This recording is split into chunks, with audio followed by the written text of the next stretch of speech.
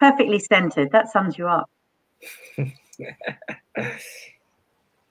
And elegantly so too, Cain. Indeed. Well done. I'm doing tea as we go along. Oh, of course, that's you. It is. Okay, we're good to start.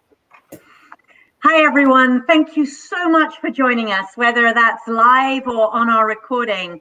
I know I say this often because it's true, but I am so excited about today. So many of you have asked about what can we do at this time to help build back a better normal? How can we add more purpose to our lives?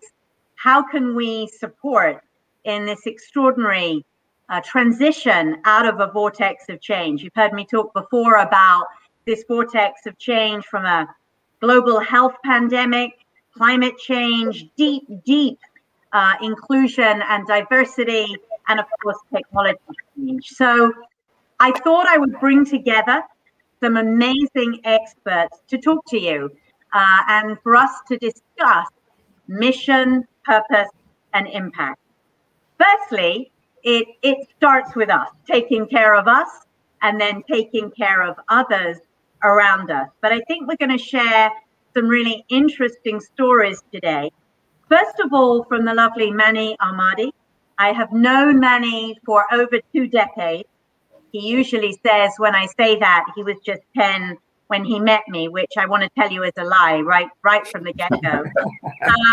We were brought together as global leaders for tomorrow at Davos, and we got to work on an amazing project, bringing a corporate social responsibility index in to the FTSE 100.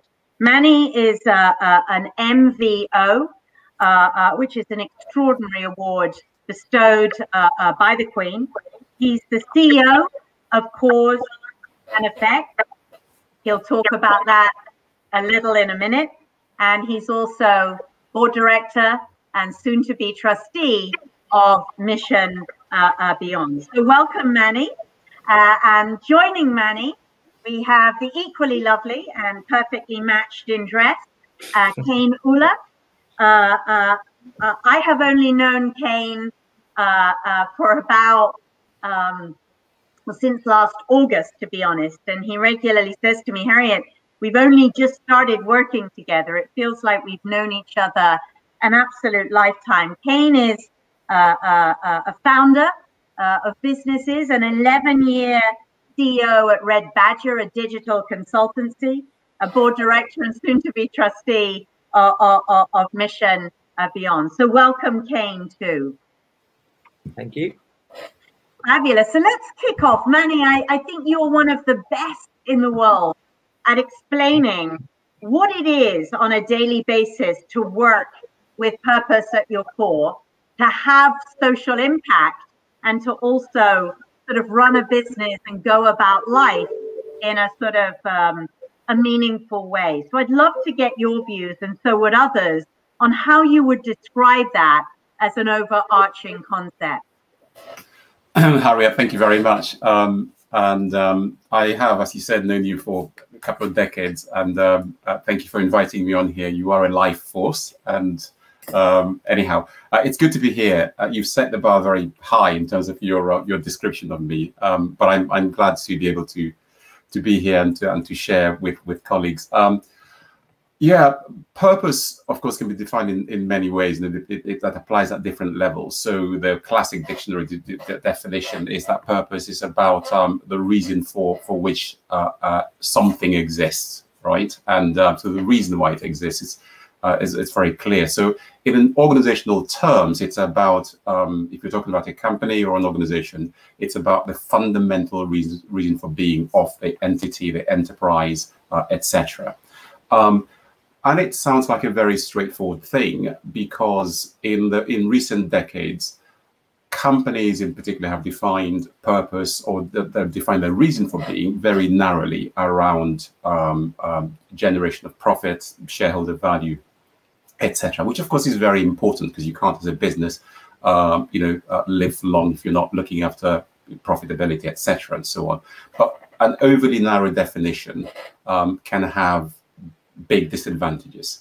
So you will recall you talked, Harriet, about our World Economic Forum Davos days and so on. We spent some time in New York, a couple of days, trying to define the role of the company. And what we came up with was this definition, very short, that although the role of the shareholder in the corporate framework is important, actually companies exist to create enduring shareholder value. And the insertion of the word enduring is really powerful because it begs the question, what does that mean? So for a company to endure over time, it has to look at the world around it. It can't overly narrowly focus on just short-term profitability, quarter by quarter, etc. And so purpose requires companies to think really deeply and deliberately about their role in society, their impact on society, and so on, and how they go about creating shareholder value. So you ask about the company I lead. So we exist. So you will know I'm in my third career. I have a private sector background and not-for-profit sector background, and now lead C&D advisory. And we position ourselves as a business and society advisory firm, cross-sector, working across sectors with large international companies and as well as non-profit entities and international agencies, etc. But in the main, purpose on the corporate side is about putting societal consideration at the heart of business strategy and living it through business practice. And that implies looking across the entire value chain about how a company goes about doing its business. So how it sources, markets, distributes its products and services, how it treats its employees and its suppliers. All of that is very important. So in the last few years or so, we've seen, I'm pleased to say, a strong movement towards the concept of purpose-led growth for big companies and small companies. And it appears, in fact, we're pretty sure, and we can see lots of evidence that actually the pandemic has accelerated that drive, that movement towards purpose-led growth. You also, I think at the beginning, we're talking about individuals, and there'll be individuals listening to this. So at an individual level, how can we make a difference? What is our purpose? In addition to earning enough to live and to look after our families, what is our role in life? What's our purpose in society, and so on? So it begs all of us to think about that and think about how we contribute to our local communities, our national communities, our global communities, and so on. So that concept of deliberate thought and thinking about what can I best do? How do I, in the same way that a company needs to think about how it harnesses its assets, its people, its knowledge, its know-how, its relationships, individuals can do similarly within their organizations and outside of the organizations. I'll stop for now. We can pick up some of the themes you're listening to. We will, and we have lots of people joining, so to hear what you, Manny, and you, Cain, have to say. So thank you to the people joining. So in the midst of that, Cain, Manny talked about sort of purpose-led growth, and you've lived and breathed this as a business founder, an entrepreneur who's sort of had what Manny described at the core, and through to really creating with your colleagues at Red Badger Mission Beyond. Tell us a little bit about that in your words, how what Manny said you've lived, not that Manny hasn't lived and breathed it, he has, but so have you in a very different way. Yeah, thanks for inviting me today, Harriet. Lovely to be here. Yeah, so when we founded, so Red Badger, as you described, is a digital consultancy. We do large-scale digital innovation, transformation, and help build kind of sustainability for blue chips.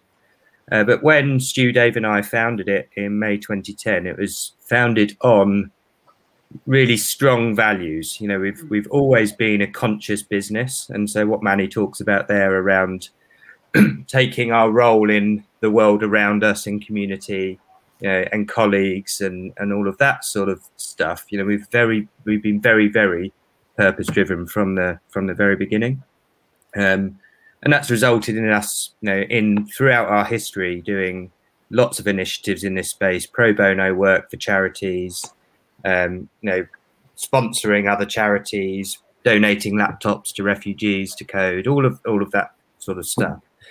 And then in late 2019, a few of the badgers went to the Economist Innovation Summit, and there they listened to a talk by Dr. Mariana Mazzucato, who's a famous and very, very inspiring economist. She was talking about her mission-based approach on stage at the Economist Innovation Summit. And the mission-based approach is kind of, how do you nurture innovation, cross-sector collaboration to tackle systemic and society-wide problems. She calls them the grand challenges. So the grand challenges, good examples of a grand challenge would be the UN Sustainable Development Goals, you know, that no poverty, health and well-being, reducing inequalities, climate change. So they're all very, very huge, huge kind of challenges. And so, you know, seeing Dr. Mariana's talk sparked an idea in some of the badgers. It wasn't my idea. It was you know, some of the talent inside of Red Badger. So Joe Pace, Mara, Andrea, Sean, to give the talent some names. And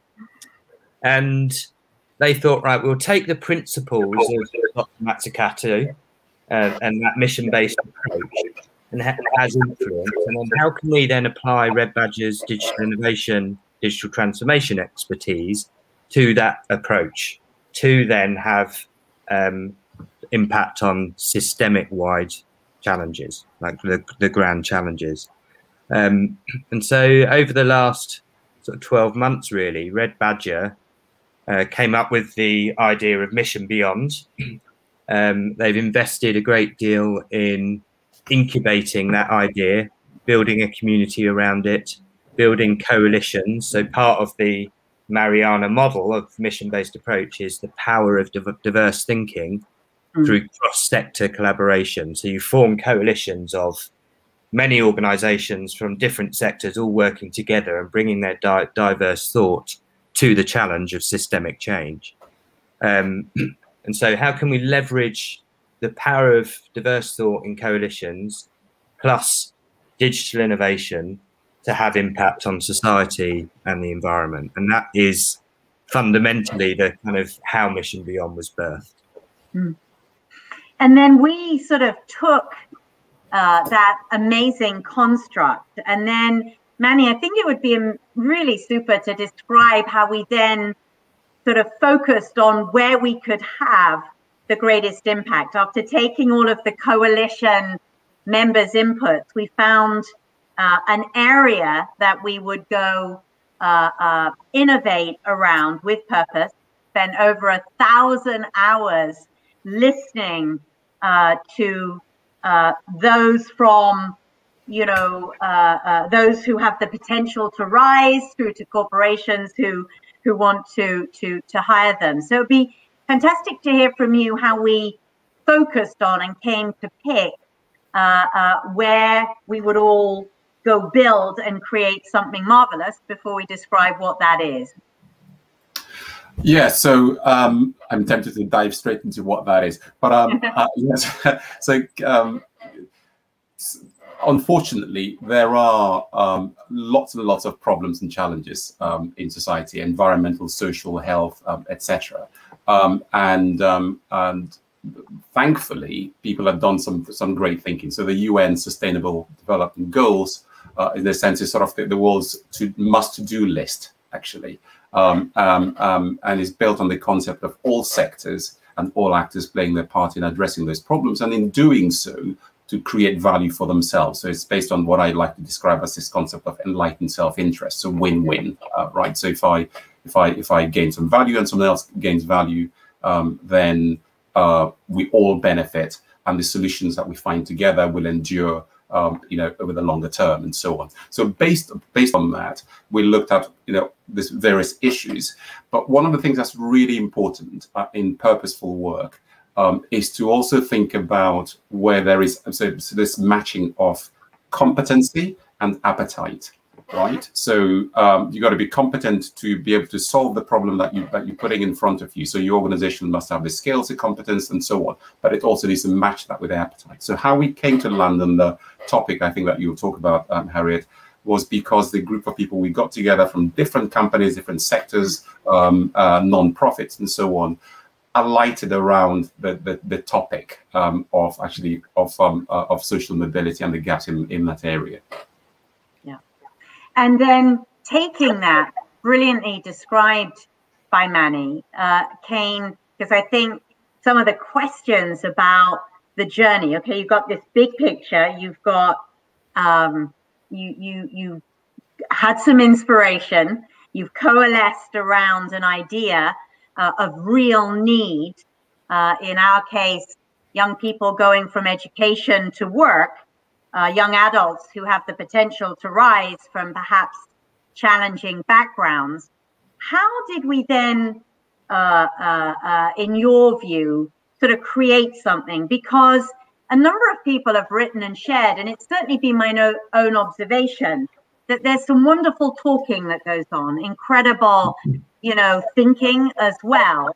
But how did the group move from that to creation, to building something? Before we describe what it is, how was that brought together to come from great thought, great people, super ideas into creation and building? The combination of purpose and innovation-led growth here is quite extraordinary. How would you describe it?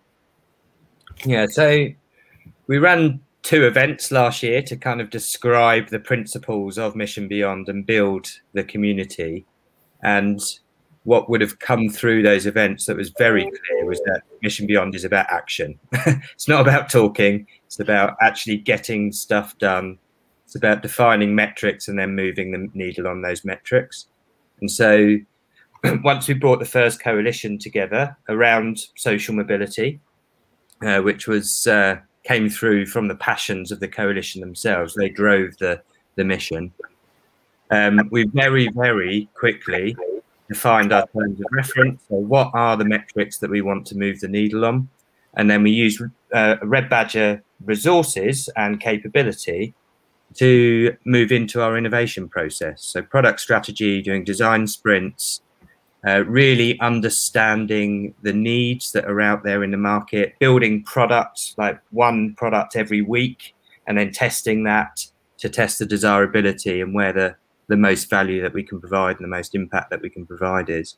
And then we've kind of, over the last few months, iterated on that and then started to kind of expand out the idea that came out of the original design sprints and starting to go deeper into the product and the platform over a further 3-month innovation period. So we're 2 weeks away from finishing the MVP for the product and the platform. Yeah, so that's kind of how it was incubated and how we got to Harriet, can I just jump in and just say one thing about just maybe I should have finished on that actually, Cain. There was sort of, I think, the thing also in taking coalitions and working effectively, one of the key things is also making sure you have clarity about the exam question you're trying to answer, right? Because of course coalitions can be unwieldy. So in addition to the action orientation that Cain mentions, and you mentioned, Harriet, that social mobility or the lack of it in places like the UK can be really, really problematic. So there's lots of potential for the individual, their community, the nation, the world, etc. So the exam question, I think, was given the competency of Red Badger and those around the table and the power of digital, how can the power of digital technology be harnessed to address the social mobility challenge at scale and sustainably? Very simple question at the framing of, and what Cain just described is obviously then the journey that's flowed since then.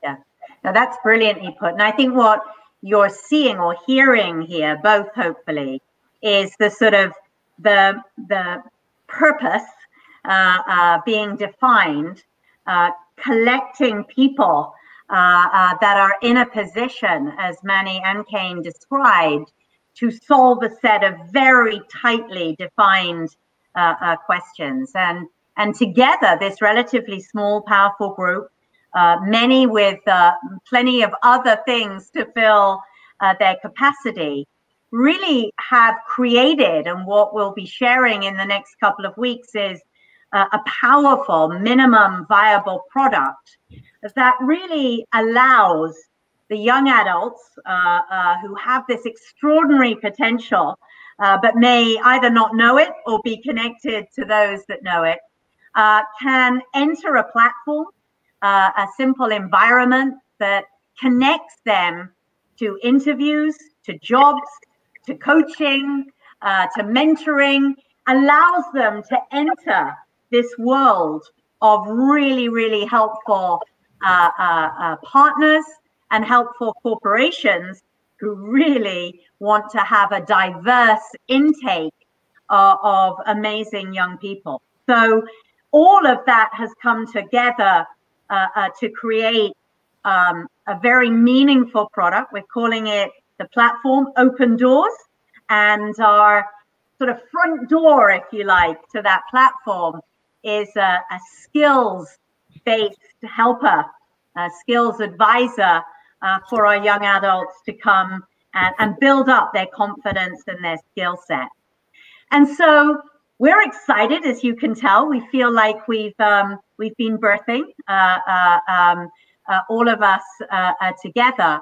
And a question that's sort of coming up, I think, from people that I'd love to get Manny and Cain's view on is, what is your advice to people who say, oh, I'd like to get involved with that, what we're doing, or something that you feel passionately about, that you've got others or want to find others who share that purpose? So you guys are very, very, I have to say, exceptional, both in your backgrounds, your subject matter expertise, the type of men you are, and how you lead and want to get stuff done. That not everyone can find a Manny or a Cain, I should say that up front. But the advice that you would give to others, what would that look like as people think about how they can express their passion, their purpose, and their enlightened self-interest in something, their own mission beyond?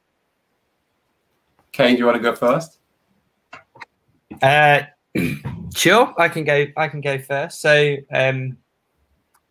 I think the key for this, so if we're looking at systemic change, like grand challenges, a lot of sort of organizations are working in isolation.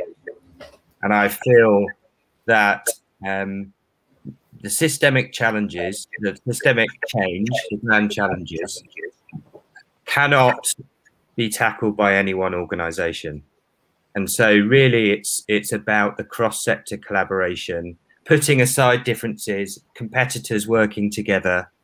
If they want to be, fulfill a purpose or their ESG metrics and really kind of, as Manny described earlier, be a conscious business that has enlightened self-interest and wants to represent all stakeholders, then lean in and work with other organizations. That's including competitors, because I think that diverse thought, that collective impact, and the kind of the power of multiple stakeholders, multiple organizations all working together is the key to how you're actually going to drive systemic change. That would be my advice. And just to build on that and to maybe take it down, because of course, system change can be scary for people. These are big topics that we're talking about. And in the case of the thing that we're building, obviously one of the things we found was that there are many, many, many fragmented efforts, many really good solutions, but they're really fragmented. And so the key solution was to use technology, digital, to find a way of actually building an ecosystem, connecting the ecosystem and scaling the ecosystems. That's a system level change. At an individual level, I would say, drawing on the principles that Harriet and Cain have just been talking about, having a creative mindset and having a can-do mindset are really important things. So there's a sadness in what I'm about to share as an insight. And that sadness is, we are all of us unique, of course, as human beings. But sadly, it's rare that we have an idea or have a passion for something that someone else somewhere else doesn't have or share, right? So it's really important, once you have that insight, to think about, in my organization, who else is it that might share this idea, this passion to do X or Y? How might I work cross-functionally with someone in a different department to make something happen more effectively together, and so on? And so that concept of having a collaborative mindset, but also just being action-oriented, making stuff happen, championing things, and so on, is also important, I would suggest. And just one final thing, I know we're kind of coming out of time, but so we've worked in our business with lots of organizations, and just one thing jumped to my mind as you were asking that question. So an organization, very big, globally leading financial services organization, introduced their value set. I was privileged to be on a kind of judging panel along with some eminent people, and looking at a deep pack of shortlists and so on. With regrets that I allowed myself to do this. But as I went through it and I met with the other eminent panelists, we were struck by a couple of things. One of them was, pretty much everyone who'd been shortlisted, or most of them, were extraordinarily high achieving within the business, as in terms of their core business, absolutely high achieving.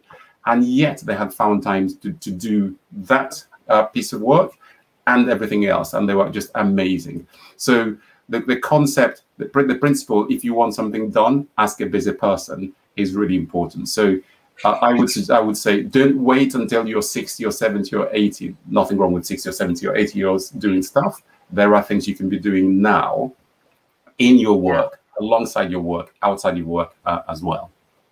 That is brilliant advice. People pay $2,000 an hour for. I'm not suggesting that's what you charge, Manny. That's a marvelous question here from actually someone that has worked for me on the very, very first digital strategy I embraced. We actually called it the People, Planet, Profits.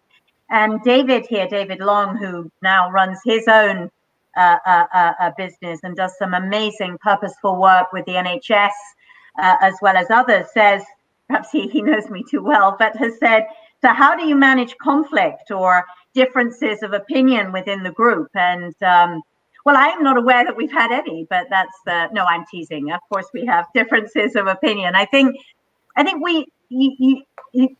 would say there are 2 or 3 things, and Manny and Cain can add one each. But first of all, I think you need to keep the working group relatively small, and you need to have a team that there's no point if everyone has exactly the same skill sets and abilities, someone's going to become superfluous. Whereas if you all bring quite different things to the table, then I think it is easier to respect everyone's opinions. Thirdly, David, I always believe that a lot of communication, being open when something annoys or upsets or troubles or worries or doesn't please you. So being open and direct in a constructive way. And back to Manny's point, always going back to what was the exam question? What is it we're here to do? Is this core to it? And then I think you always need someone who is good at prioritizing and ensuring that we're making steps towards that end in mind. But we have lots of opinions, but we probably do more work than we do share opinions. But Manny, Cain, as a last comment on this issue of, taking all these amazing people, how do you make it work together? What's your insight or guidance? All of the above. And it's the mission, stupid. Someone said it's the economy, stupid. It's a mission. So that guiding light of what is it we're here to do. And setting out clear principles, as we did with Mission Beyond at the outset, are really important to guide. But also, I think being open to the concept of absolute diversity of thought can be a really powerful force for change and for success. So I facilitate lots of groups and so on. And I learned, I used to be scared sometimes actually of, you're facilitating a group, there are sort of different, there's tension. And what I learned over time was actually those are sometimes the richest moments, actually, because in those moments of tension come really strong creative outputs and so on. Obviously, they need to be managed sensitively, but I would say don't fear them. Let the mission guide you. Go back to your principles and your values, and they'll help you through. Thank you, Manny. One last point from you, Cain, and then yeah, I was going to say very similar. You know, there's nothing wrong with conflict. Actually, if you know, in any organization, if you're at a boardroom of a red badger and you're all agreeing, you're probably in an echo chamber. And actually, you know, conflict as you and tension, as you say, Manny, you know, results in clarifying moments. That's also a phrase I've stolen from you, Manny. You say that all the time. And it's just then how you deal with it. So diverse thinking, collective intelligence. You want people from different backgrounds, different experiences, different ways of thinking, and that results in tension. But it's then how you communicate, how you focus on the mission, that will kind of get you through it. But the more diverse you are, the more ideas you're going to have, and then the greater chance you're going to have of achieving the mission. Fantastic. Well, I think everyone understands why, if you get the chance to work with people like Manny, Cain, and others, why it is a joy, as well as producing something that we're very excited about. More on that. We'll record the session. We'll post it. You can see it live on harrietgreen.com too. But a big, big thank you to Manny Amadi and Cain Ullah in this amazing series of mission, purpose, and impact in our lives. Thank you all. Harriet, fantastic. Thank you so much for convening this. You're a star, and hope it's been useful to listeners and watchers. Thank you. Likewise, really enjoyed it. Thank you, Harriet. Enjoy to watch.